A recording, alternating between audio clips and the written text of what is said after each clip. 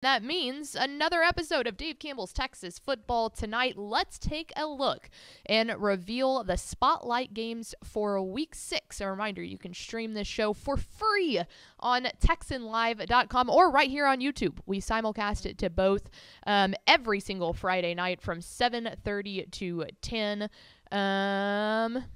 Let's get right into it. So let's go. First, Starting off Thursday night. Were you going to say something? No, I just said first spotlight game. There we go. A Thursday night tonight. How about this one? Cy-Fair taking on Jersey Village, the top two teams in District 17 6A. And if you're into quarterbacks, this is a matchup for you. Cy-Fair quarterback Trey Owens has looked outstanding. Jersey Village quarterback Adam Tran has looked very good. You can expect this one to probably be pointsy. I think it's going to come down to whose defense can stop them. But that one happening tonight on Dave Campbell's Texan Live, I believe. Let me pull up the schedule here. I believe that Tom Vinay is on the call for that one, and that is correct. So 6:30 p.m. Pridgeon Stadium. You can watch it on TexanLive.com or catch all the highlights tomorrow on Dave Campbell's Texas Football Tonight. The other Thursday night game that we will be highlighting, Eric Folkert's on the call for this one down at Legacy Stadium in Katy, Texas. 7:15 p.m. tonight. The race for the wild district that is 19-6A continues here. Katie Taylor, the Mustangs, taking on the Falcons of Katy Tompkins. And we're starting to get into the point, especially in this district. There's a couple other ones across the state where, yeah, you focus on the top teams, but if you take a step back and you look at the teams that are really starting to fight for what we believe will be the third and fourth place spot in their district, meaning that, hey, we want to make it to the playoffs, so here's what we're doing. I think this is a prime example of what this game is. Both of these teams have looked good at times and have also not looked great at others. Tompkins has been a really weird team this year. They have beat people they probably shouldn't have, and they have fallen to people they probably shouldn't have. That loss in Week 4 against Katy Cinco Ranch looked really bad for them. So interested to see where Todd McVay can get this team going. Meanwhile, Katie Taylor could make it 3-0 in district play and really solidify themselves as one of the teams that could secure one of those playoff spots. We'll talk about the other two playoff spots in a minute because it's another one of our games. But moving on into Friday night, we stay down in the Houston area. This one, a battle in District 16 6A, which is another one of those districts that you got to look all across those top four spots. Cy Springs, the Panthers, 4-0 for the first time in program history. They're going to try and continue on that streak, taking on the Cy Ranch Mustangs, 3-1 on the year, 1-0 in district play from down there at Cy-Fair FCU Stadium. Chris Elliott will be on the call and joining us. That one kicks off at 7.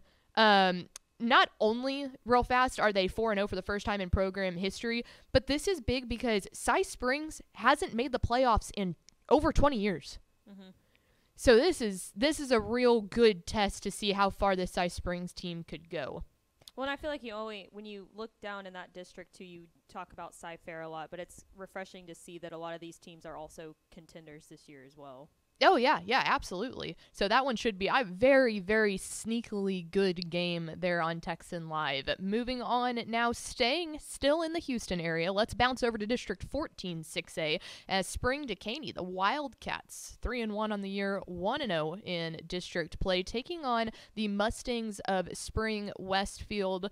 Decaney, off to obviously a very hot start after advancing to the regional semifinals last year. Coach actually said before the season he thinks that this is the most impressive team that they've had since their state title run in 2011. So not necessarily coming out from under the radar perhaps from Decaney, but I think if you start to look from a statewide perspective, that might shock a couple of people. On the other side of that, Matt Meekins is going to try and pick up his Mustang squad again, 2-2 on the year. Really got handed to him by North Shore, and then lost a close one to Hightower, but That being said, if Westfield wants to get back up to the point where they're really in that statewide talks, they're going to need, this is the exact type of game that they have got to go out there and win. So that one should be fun out from beautiful Planet Ford Stadium in spring. Sean Bajani will be on the call and joining us at halftime of that one. Let's stick in the Houston area because I mentioned it. 19-6A is just fun right now. And it seems like for so many years, it's been that team right there. They're Gary Joseph and his 8th-ranked Katy Tigers just completely leading the way and then letting everybody else figure it out. Allow me to introduce you to number 25, state-ranked Katy Jordan. The Warriors ranked for their first time in program history. Now, this is the newest school down in the Katy School District. Katy Jordan. More impressive, honestly. Oh, yeah. Katy Jordan, 4-0. Mm-hmm. This is a battle, and it's funny because Katy is 4-1. When's the last time that we've seen Katy play someone in their own district who was undefeated and they had a loss on the season? Right, yeah. So this game will answer a lot of those questions that everybody's asking about District 19-6A. This will really be kind of the, okay, is Jordan for real? Because the other thing that they're going into it, when at this point in the year have you seen Katy have a loss on their record? You Right. don't. That never happened. So they know that they are beatable. Can Katy Jordan do the unthinkable and take down the big bad beast that is Katy? Very interested to see how that goes off. Michael Silvers on the call for that one at 7:15 at Legacy Stadium. Moving on now, let's go out east. The number 1 ranked Tyler Chapel Hill Bulldogs out of 4A Division 1 in District 9. They're taking on their district foe in the Palestine Wildcats from Wildcat Stadium in Palestine, Texas. Brett Sweeney and his guys will be on the call at 7:30. It's been the Demetrius Brisbane show for Chapel Hill. Can Palestine's defense match up to the absolute threat that Brisbane has been on the ball? We will find out with you. Moving now into the DFW area. I know there is one person on our staff who is quite excited that this game is on Texan Live. That's Coppell alum Greg Tepper, who has made it publicly known that if Coppell wins this game, he will do Texas football today on Monday in his Coppell Letterman's jacket from what I can only assume are the dark ages because he's so old. Correct. But how about this? Louisville taking on Coppell at Buddy Eccles Field. Grayson Ouellette and Cody Barfnick on the call there, 7 o'clock p.m.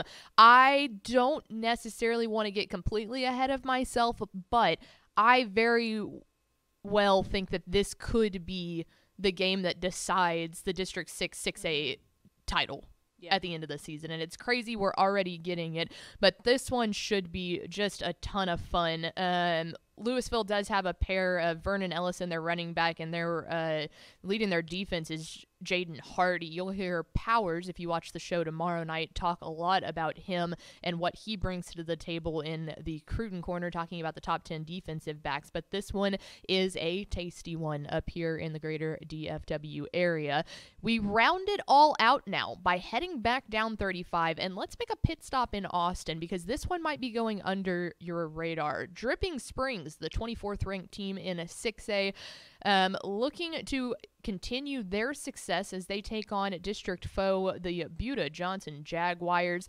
And this is just another one of those games that the reason this game is important is because of playoffs. When you think about 26-6A, there's two glaringly obvious teams as to who traditionally is leading that pack, Westlake and Lake Travis. They played last week. Westlake got the win. They're looking the part of being the district favorite, but where does Dripping Springs fall in that? And more importantly, where does Buda Johnson fall in that? 3-2 on the year, 2-1 in district, so off to a good start. But we'll find out down there in Buda, Texas, from Shelton Stadium. AJ Aravalo will be joining us from that 7:30 p.m. kick, and very interested to see what he thinks about these two teams and where their playoff hope lies specifically after this matchup. So there you go. There are our spotlight games from Dave Campbell's Texas Football tonight. We hope that you will join us for free tomorrow, 7:30 p.m. to 10. Nick Laupius and Ishmael Johnson will be on the desk watching, reacting, and having a good time. We hope you will come join us. And I do want to say real fast, This is the largest bye week of the year, the largest off week of the year. There's only 517 games being played, which sounds like a lot. It is, but over a third of the state is off this week. If your team is off and you are not traveling and you're going to stay at home and you're looking for some football to watch or some other teams to get into, Dave Campbell's Texas Football Tonight is the place to be, because it'll be a bunch of teams that you might not be familiar with. You'll get instant reactions. We're diving into games. We're listening to the calls. We're bouncing around NFL Red Zone style for you guys. So if you haven't given Texas Football Tonight a chance, do it this week when all of your teams are off and see if you like it. Yeah, also it's free too, and you can easily pull it up on your cell phone, your iPad, whatever. Like, it's very, very easy to access. Yeah. So we are pumped up and hope that you will join us tomorrow night.